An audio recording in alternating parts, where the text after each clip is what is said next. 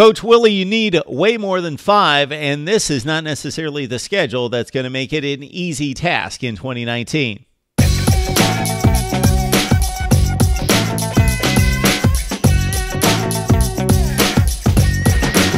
MarkRogersTV, the voice of college football, breaking down the schedules, and we rank them 70 all the way up to number 1. That's all the teams in the Power 5 conferences, plus the major independents. Of course, do your Amazon shopping using the link in the description section below.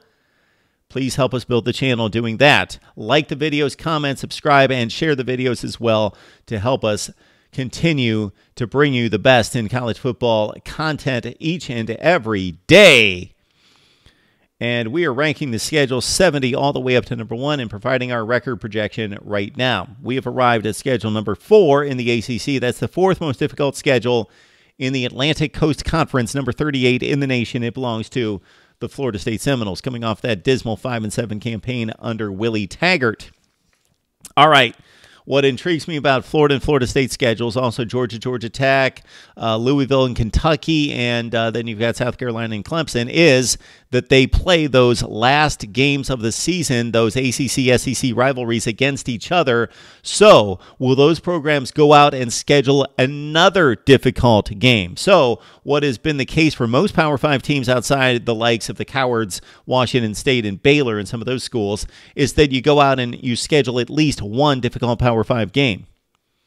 But for those teams, they always have to face a difficult Power 5 game, and I know not always. Louisville was awful last year, and there are aberrations, but usually it's a difficult game for those teams. But do you schedule another one? And for Florida State, no, they didn't schedule another Power 5, but they sure as heck have a difficult game August 31st to open the season in Jacksonville against Boise State. I'm intrigued by this matchup.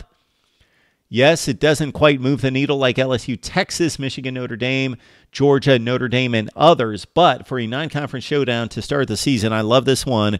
Boise State, Florida State, what a test for the Noles to open the season. Then they've got Louisiana Monroe September 7th.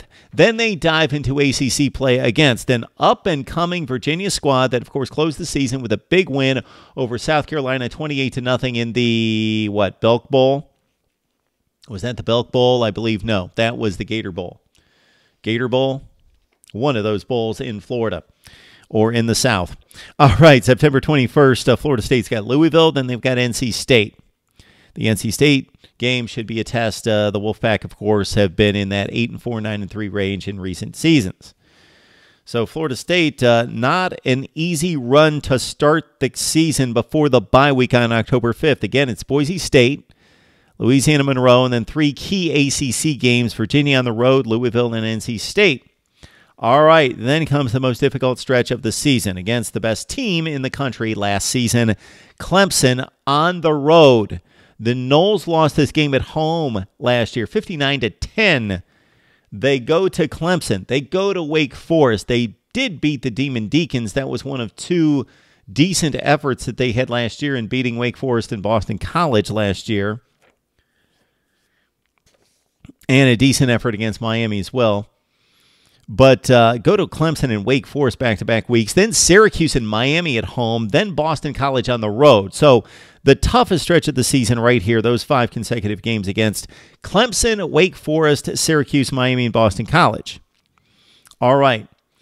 Assuming that this team cannot win the Atlantic Division, that this is the division that is owned and a sure bet more than any division in college football, with the dominance of Clemson and Florida State just needing to get off the mat per se of 5-7, that Florida State needs to win a majority of these games. I would think that 8-4 would be a good goal this season.